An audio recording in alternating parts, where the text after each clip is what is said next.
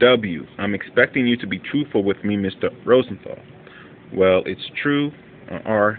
Well, it's true. We're smart. We are powerful, and at the proper time, we will mix it. We will mix up your Gentile women with the blacks, and in 50 years, you'll be all mixed up. Niggers love to something your white women, and we encourage it by using them to our advantage. Mhm. W. I recall you saying that the blacks serve a purpose. R. Yes. We will use them to a great advantage. It was primarily a Jewish merchant ship and Jewish run slave ships, run slave auctions that the blacks got to America. W. And tried to destroy them after you have used them, I presume. If necessary, yes. R. If necessary, yes. You and I know they're inferior people, a dumb race, but can be useful with the use of money. I mean real big money. Niggers will do anything for money. So when the time comes, you might even live to see it. We will have the complete control while you stupid Christians are waiting for your Christ the impostor to return as your Savior. W. You sound bitter. R. Not at all. Why should I be bitter? We are on top. W. And when this whole sordid story becomes known, the result will be an aroused citizenry, an angry citizenry who will want to destroy you. R. How? I ask you how. You can't reach the people. We have it all under such control that no one, or nobody can people unless it is done through our media control. Who has ad control of the mass media in the 20th century? Chairman of ABC, the president of CBS, and it's going into the names. I'm not going through all these names. All right, if you want all these names, you can go through it yourself. All right. Let me just go right here. We have sewed it up. We have infected your churches completely, and we now control the school system in the United States. It is a reality that we have complete control of organized Christianity almost everywhere completely, and they're wrong. They're actually right. They have control over it, but they're not teaching you the right way. They're teaching you all the foul things. All right. W. I find so many things you say to be repulsive.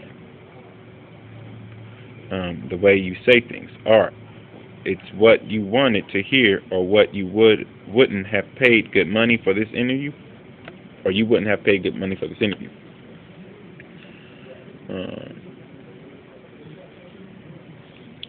W. So long as you are truthful with me, but you still haven't answered the question I posed long back. Do you believe that Jesus Christ was a Jew? R.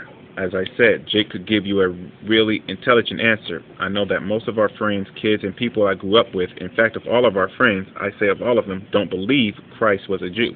He was an impostor, and millions of people all over the world now believe that Christianity was founded on untruth and deliberate incorrect translations of your Bible.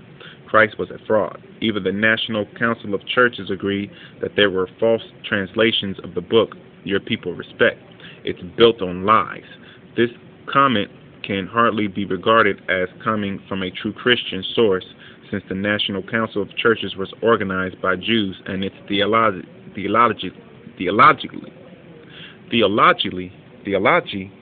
is controlled by them.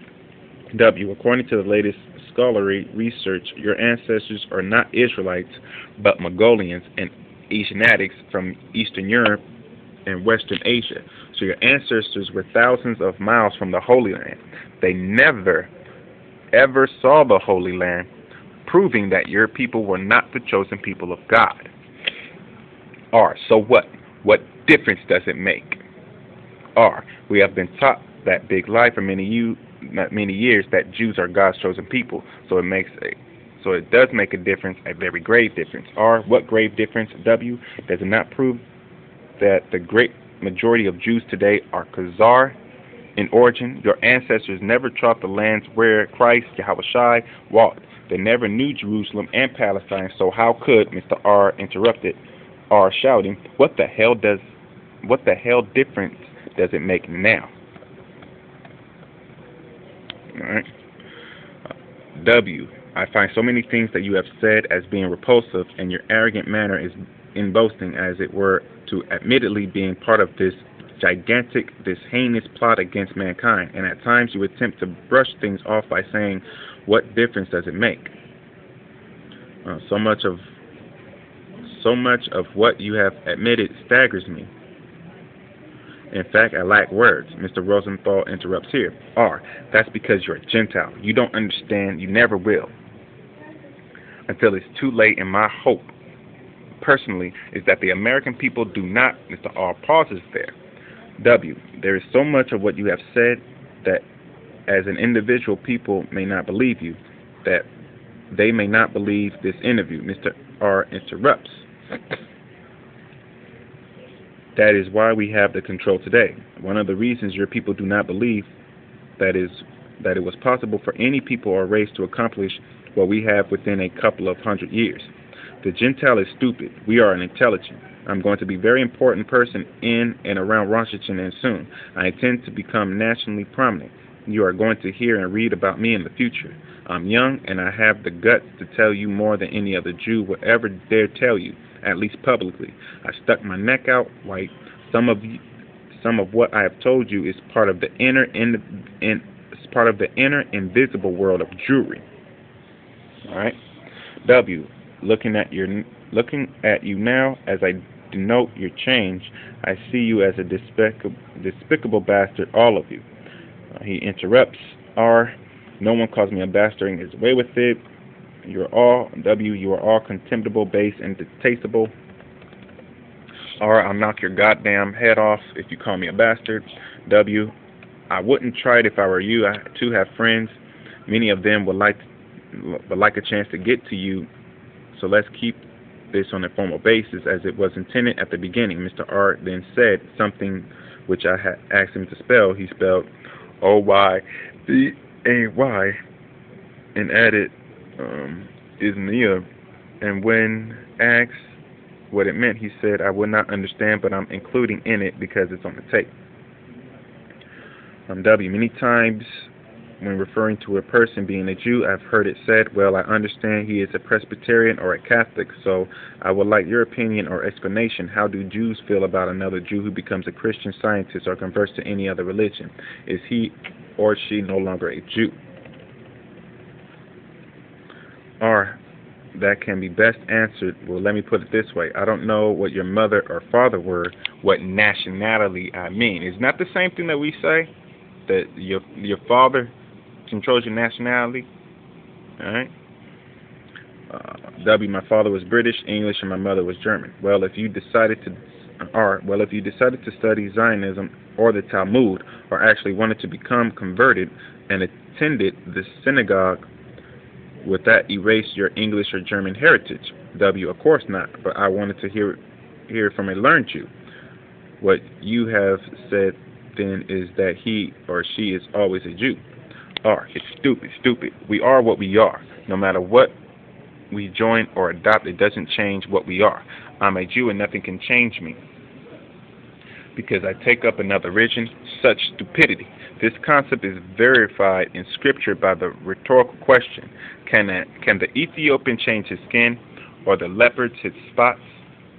And in the parable of the tares and the wheat, we find that the tares, the children of the wicked, are utterly destroyed. All right? None are saved from the destroying fire. None are converted into wheat. God is not going to change the tares into something that they never were. W. But the Jews are a great part of this deceit. R. We have a talent for confusing your issues. W. You are masters of deceit, and this cunning practice of yours has allowed your people to infiltrate the governments throughout the world. R. Why not? Why shouldn't we take over the banks, the universities, the church, and the government if the Gentiles are not intelligent enough to run them? I could not have talked this way a few years ago, but now it is different. There is nothing to undo our strategy in the world today, so I can speak much more freely. What I've disclosed may help other Jews to speak out if they have any guts. We are not a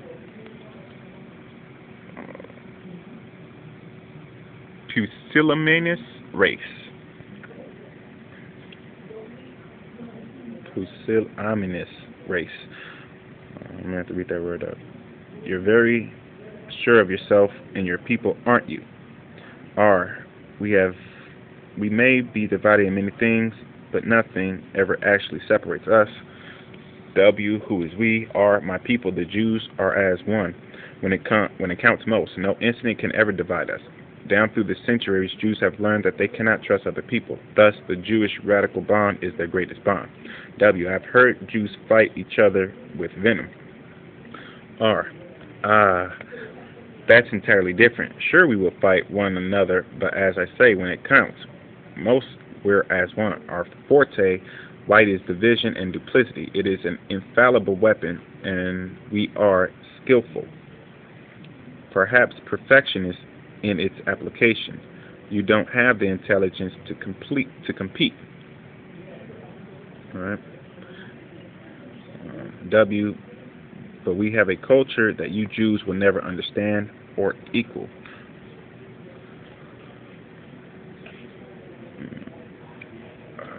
R. Jews have a family life or culture requires a high standard in education. We establish standards so that our kids exceed that of their parents.